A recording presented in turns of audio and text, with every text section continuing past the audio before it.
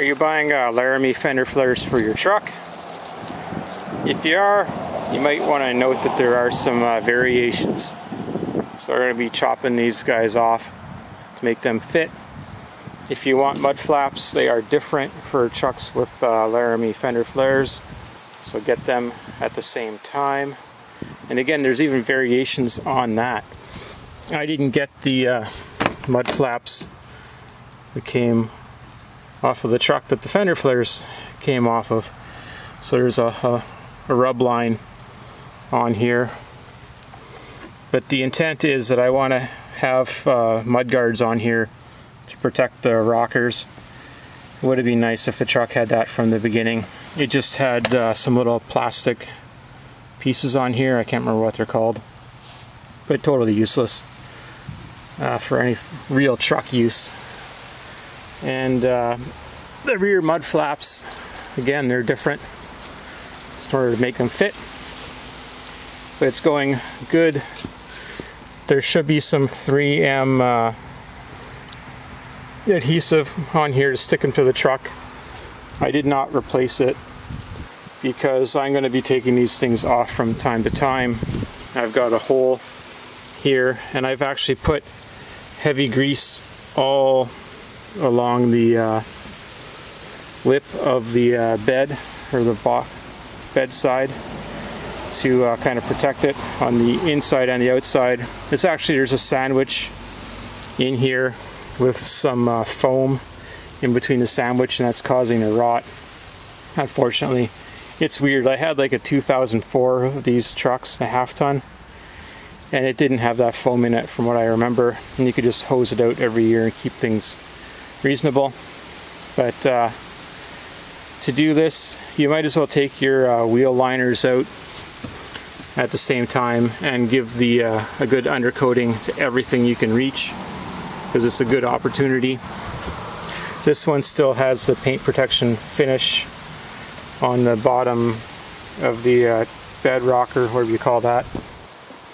I always wondered why this side didn't have it, and then started picking away at it. I found a location where it became apparent that there's been a respray on this side of the truck, and it was a bit of a struggle to get the cover to go on here, but eventually I did get it on. So it's a Laramie cover on a non-Laramie truck. Not a big deal. It all kind of goes together. And then I'm doing this side last because I got to yank the turbo out, and it's a pain to do the fender liners. And then I've got some rot here, very common location. Everything just kind of piles up in here, so I'm going to be coating that in the copious amounts of grease before I cover it up in order to make that last as long as I can.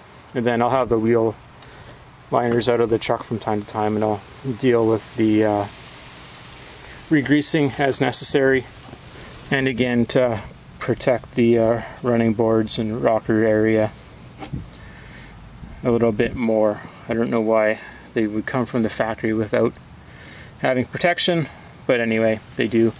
So try to correct it a little bit lower or later in the truck's life and keep it looking decent. So once I get that, the the part there trimmed down and stuck back on, we'll take another look and see how I did. Hopefully I can get it reasonably good. Actually, before I cut it, I'll just show you my methodology for how to line this up. So there's some rubber push pins in here that are holding on the extension. Then I'm lining up this mark here, and then I'm going to put a piece of paper on here and trace it out, and I'm going to hit it with my compound miter saw and hope it all works out good. Alright, got my line traced here, so I kind of lined up the cardboard so it would follow this gap filler here and be kind of parallel with everything. So hopefully that works out. Here's my cutting station here, and looks like we got it. I just zip over that with a file, I think, to take off the rough edge. maybe a heated knife would be better to knock that edge off, because this is actually painted, and I don't want to ruin that paint any more than it already is. But it's just a 7.5 inch saw or something. It's nothing serious. It's a bit floppy, so you have to kind of support it when you're cutting it, but that seems like the best way to get a good straight edge. Couldn't film it. It took all 3 hands to do that. Alright, brace yourself. So we got the grease on the fenders. Unfortunately, this is the way it's got to be in Canada. You get everything undercoated as best you can, then you slap on as much grease as you can. The fluid film is a decent spray, but I find that it must have some moisture in it because it freezes and you can't spray it when it's frozen. Whereas the rust check, which is a red fluid, is a little more of a thinner film and it creeps well. That works good as well for spraying in the frame. I did use an air compressor to blow out the frame on the truck as well before squirting some into the available openings. Now if I had a wand to spray in further, that would be nice. But with this interlocking, I can't be crazy with the spray. Actually, I parked over there after I had it undercoated, and it made quite a mess of the road just in one evening. It'll go away eventually, but I'd rather not have it in my driveway. So I'm gonna put this thing on, then we'll see what the end result is. Well, there's the end result. So we've got it in there covering all the grease. The cut, I feel like it worked out okay.